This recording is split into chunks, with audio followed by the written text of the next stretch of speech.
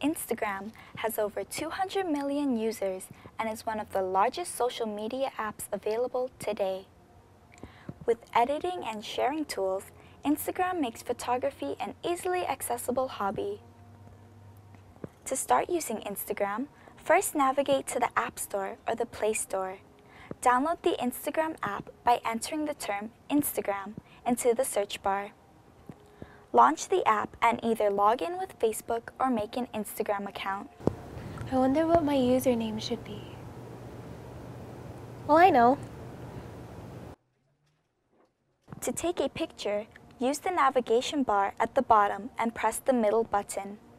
The camera screen that should come up can be used to take a picture by pressing the blue circle at the bottom center.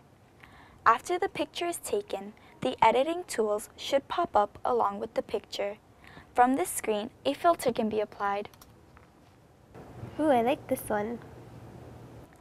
Once you've done all that you want to the photo, you can select how you want to share the photo, such as who you want to share it with, and if you want to link it to any other social media.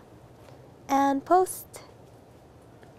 Once you share your photo, you have the beginning of your Instagram album and can be seen by all your friends.